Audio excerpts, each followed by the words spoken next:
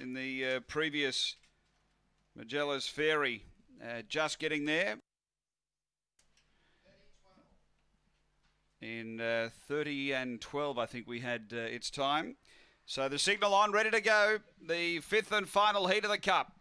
Away. Off the inside, Print the Money, left only, Fairly Extreme Shine begins very well, pushing through Swift Limes. Swift Limes leads Extreme Shine, it's outside. Print the Money gets to the outside and closes quickly. Takes over the favourite, rushing down the back. Next is Kryptonian, behind those is Joshy Wink Wink, and then came Hutch. Next Hot Marlowe, and back at the tail, Usain Insane. They're on the bend though, and Print the Money has skipped right away. Clear over Swift Limes, and then came Extreme Shine, but Print the Money goes on to win it by 6.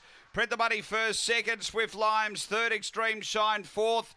I think it's Kryptonian, but Hutch is right there. And then came Joshy Wink Wink from Hot Marlowe. And Usain Insane, the run here. It's around 29 and 7.